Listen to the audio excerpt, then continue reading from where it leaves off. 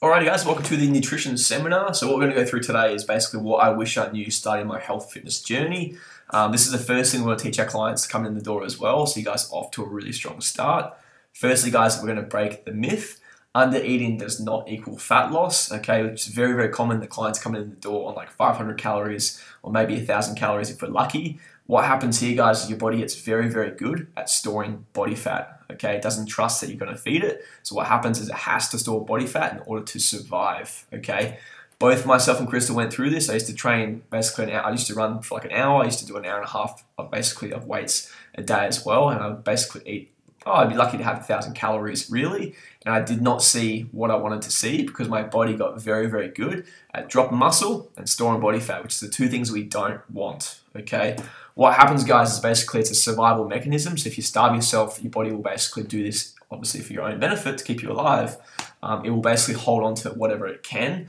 So if you're having 500 calories or 1,000 calories and wondering why you're not losing body fat, it's because your body's holding on to everything, okay? Because it's basically afraid that you're not going to feed it, which is obviously what's happening. You guys may step on the scales, obviously when you're not eating that, basically starving yourself, and you're like, why are the scales not moving? This is why, okay? I'm sure some of you guys have been on the scales before and be like, WTF, what's going on? This doesn't make any sense. This is why it's kind of happening. This is why we're not seeing the results we want to see, okay?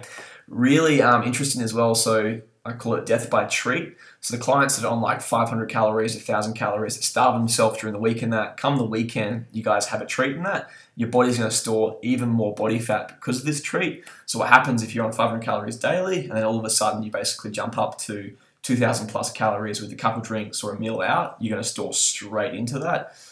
So hence the death by treat. So you can be very, very careful with this. Big thing with this as well, guys, is binge eating. So people basically that aren't really feeding themselves, that are obviously being very restrictive with their nutrition, we tend to these people tend to, myself in the past as well, tend to then have these massive binges. And basically what happens is they have like one bad meal, which leads to a whole weekend or a week of blowout eating and binge eating. So you just got to be very, very aware of that. The more restrictive you are, the more obviously inclined you are to these binge episodes. Really interesting thing to understand, guys, and you want to understand is we need to understand the metabolic damage that obviously starving ourselves has, okay? It basically is this endless cycle of basically losing muscle and then gaining body fat. When we eat less, what happens here is we lose muscle, which that in return decreases, you see over here, oh, wrong way, over here, it decreases our energy expenditure. So basically the more muscle you guys have, the more energy you basically will burn at rest. Okay, the less muscle, the less energy as well. So if you guys want to speed up your metabolism, one of the actual ways that you can do this is building that muscle. It's going to bump up your BMR. But yeah, what happens is you lose muscle, we decrease, keep going this side, we lose muscle, we decrease the energy expenditure, and then we regain the weight with a vengeance, okay? And then it has this cycle of eating less again and going back over again, okay? So something you have to be very, very careful with. One thing that we do, guys, so for us, basically, we always start clients off with what we say is creating the foundation, or I call it the playing field. What that basically means is if you're at 1,000 calories, we want you basically eating 2,000 calories for the girls. We want the guys eating 3,000 plus calories. Once we get you guys actually eating, being able to eat food, being able to lose body fat while still eating food as well and building muscle, once you're at that point where you're at the high foundation, we can then talk about doing a shred with you or a cutting phase. Only then will we start to actually then take away, okay? But we have to fix that metabolism. We have to get your body basically working for you versus against you, okay? It's very, very important. This photo here, guys, is Jess. On the left is 1,000 calories, 30 kilos heavier, okay? On the right, that's her at 2,000 calories, 30 kilos lighter, okay? It's a massive difference. On the right, she's got muscle, her metabolism's working very effectively. And this photo on the right here as well, she hasn't even started cutting yet as well, okay? So it's 30 kilos of fat loss without actually doing a shred, okay? If she wants to obviously go that next bit, we've got 2,000 calories to now start cutting from. So very, very important, guys, build the foundation before you start a cutting phase, and that's exactly what we take our members through. Number 2 myth, guys, so it's myth 2 is need to eat 100% clean in order to lose fat. This is completely untrue, okay? I fell into this big time. What this does is it creates a very bad relationship with food, okay? Once again, it causes binge eating. So if people think they have to eat 100% clean all the time, when they have that little slip up, this turns into a really bad day or weekend or week or even months. Basically, it can derail you for months on end. So a lot of the clients will have this real quick quitting mentality if you guys have this sort of mindset. So we're going to break away from that as soon as possible. You don't have to be 100% clean, okay? Even myself and Crystal, like I would say we're probably 70 to 80% all year round in terms of the healthy foods that we actually have.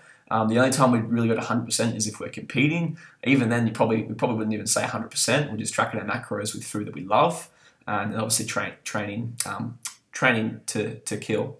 Yeah, so one thing we have to be really aware of, so 0 to 100% is the wrong mindset, okay? If people are going straight off the bat, overnight, hitting that switch and hitting the 100%, so you're going to break basically just as fast as you've obviously turned that switch on. So very, very mindful of this.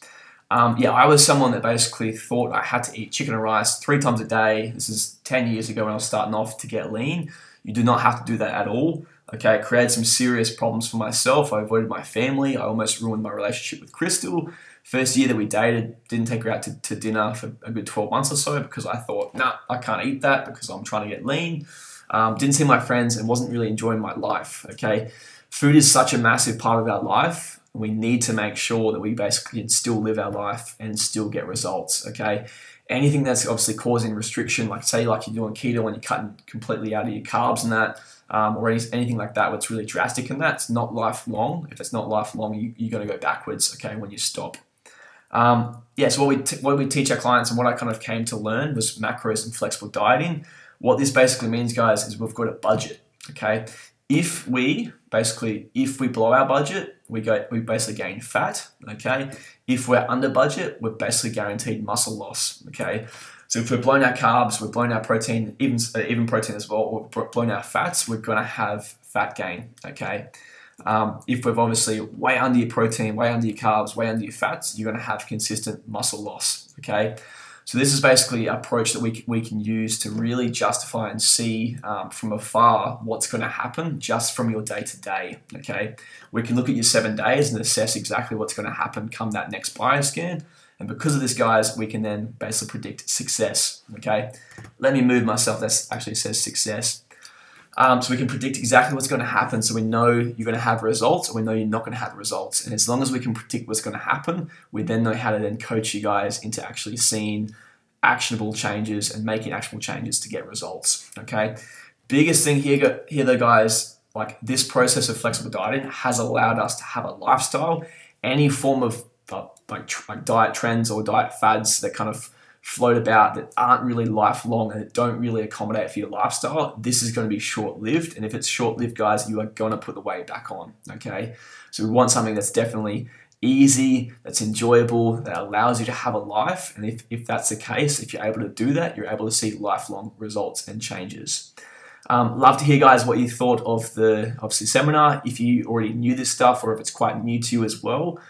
Most clients coming in the door haven't really been aware of this, so I really wanted to do a video on it to kickstart the journey, okay, so get you guys knowing exactly what you need to know from day dot.